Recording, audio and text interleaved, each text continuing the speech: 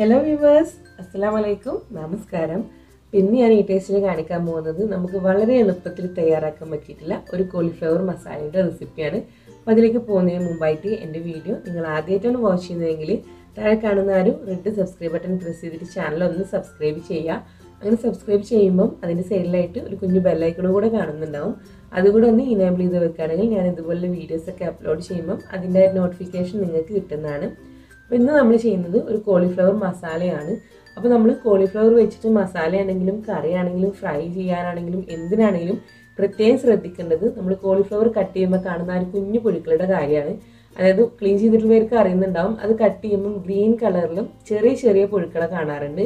അപ്പോൾ അത് നമ്മൾ കട്ട് ചെയ്യുന്ന സമയത്ത് തന്നെ അത് ഒഴിവാക്കുന്നുണ്ടെങ്കിലും നമ്മുടെ കണ്ണിൽ പെടാത്തവയായിട്ട് വീണ്ടും അതിനകത്തൊക്കെ ഒളിച്ചിരിപ്പുണ്ടാവും. അപ്പോൾ അങ്ങനെയുള്ള പുഴുക്കളൊക്കെ ഒന്ന് ചത്ത് കിട്ടാൻ വേണ്ടിയിട്ടും ഈ ഒരു കോളിഫ്ലവറിനകത്ത് സ്പ്രേ ചെയ്തിട്ടുള്ള പെസ്റ്റിസൈഡ്സും കാര്യങ്ങളൊക്കെ ഒഴിവായി കിട്ടാൻ വേണ്ടിയിട്ട്, അതൊക്കെ നമ്മുടെ വയറ്റിനകത്ത് പോകുന്നതൊന്ന് ഒഴിവായി കിട്ടാൻ വേണ്ടിയിട്ടും കുറച്ച് വെള്ളം തിളപ്പിച്ചിട്ട് അതിനകത്ത് കുറച്ച് ഉപ്പും മഞ്ഞൾപ്പൊടിയും ചേർത്തിട്ട് നന്നായിട്ട് ആ വെള്ളം തിളപ്പിക്കുക. തിളച്ചതിന് ശേഷം കട്ട് ചെയ്ത് വെച്ച് വാഷ് ചെയ്യുകയൊക്കെ ചെയ്തിട്ടുള്ള ആ കോളിഫ്ലവർ അതിനകത്ത് ചേർത്തിട്ട് 1 മിനിറ്റ് ആ തിളച്ചുകൊണ്ടിരിക്കുന്ന വെള്ളത്തിൽ വെച്ചിട്ട് ഒന്ന് കുക്ക് ചെയ്യുക.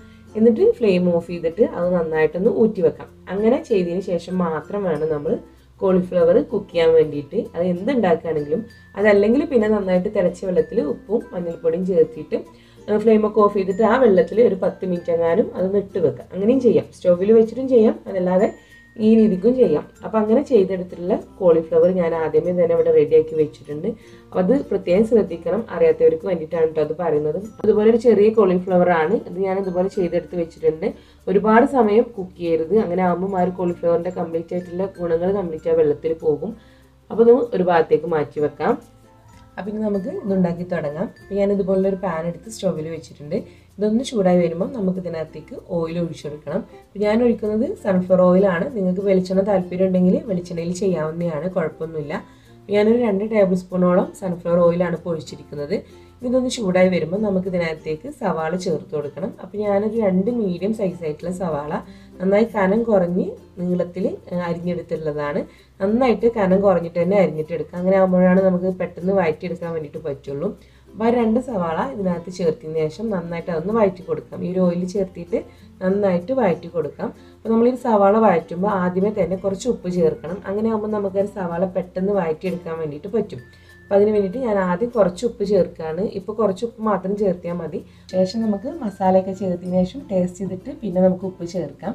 അപ്പോൾ ഒരു ഉപ്പ് കൂടെ ചേർത്തിട്ട് വീണ്ടും ഇതിനെ നന്നായിട്ടൊന്ന് വഴറ്റി കൊടുക്കണം. കുറച്ച് ടൈം എടുത്തിട്ടൊന്ന് വഴറ്റി കൊടുക്കാം. ആ സവാള നല്ലപോലെ വഴണ്ടി കിട്ടുമ്പോഴാണ് കോളിഫ്ലവർ മസാലയ്ക്ക് കൂടുതൽ ടേസ്റ്റ്. സവാള ഇങ്ങനെ കടിക്കുമ്പം അത്ര വലിയ ടേസ്റ്റ് ഉണ്ടാവില്ല.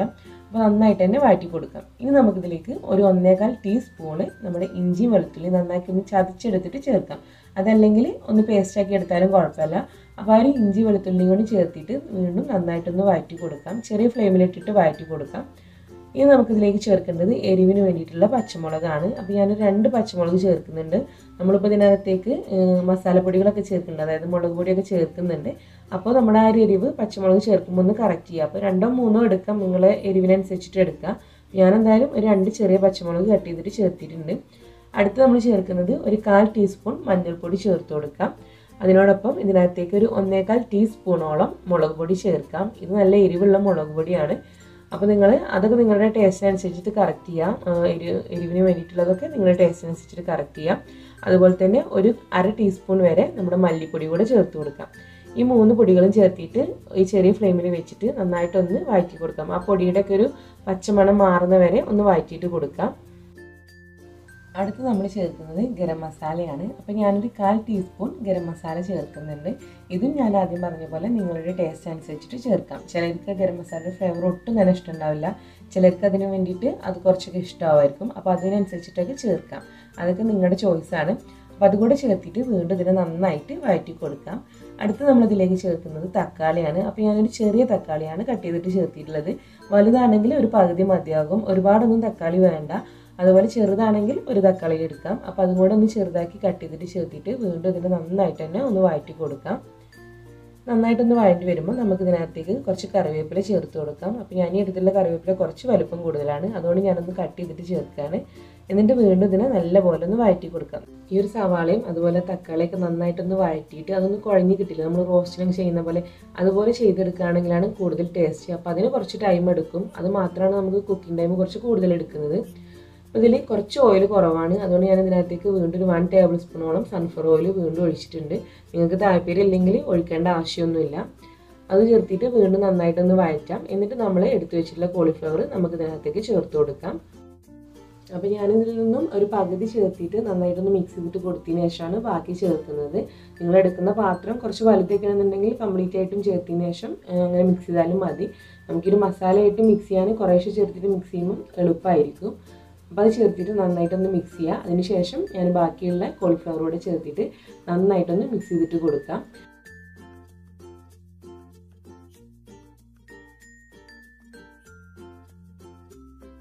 ഈ ഒരു സമയത്ത് നമുക്കിതിലേക്ക് കുറച്ചുകൂടെ ഉപ്പ് ചേർത്തിട്ട് നന്നായിട്ട് വീണ്ടും ഇതിനെ മിക്സ് ചെയ്തിട്ട് കൊടുക്കാം.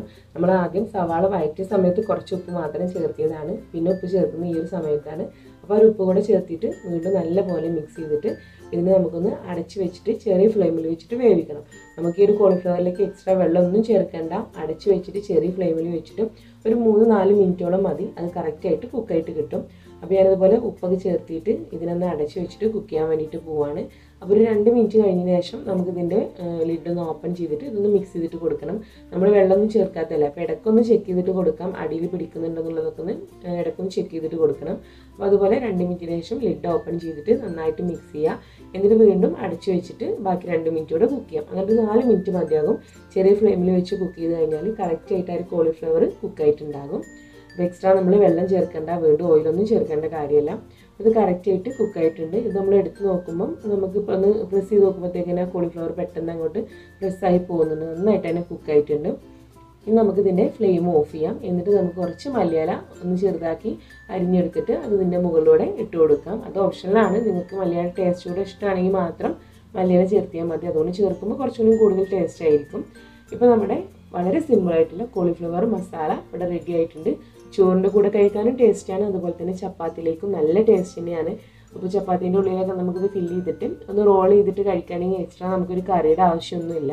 അപ്പോൾ നിങ്ങളിതൊന്ന് ട്രൈ ചെയ്തിട്ട് നോക്കുക. ഇഷ്ടമാവുകയാണെന്നുണ്ടെങ്കിൽ ലൈക്ക് ചെയ്യുക, നിങ്ങളുടെ ഫ്രണ്ട്സിലേക്കൊക്കെ ഒന്ന് ഷെയർ ചെയ്തിട്ട് കൊടുക്കുക.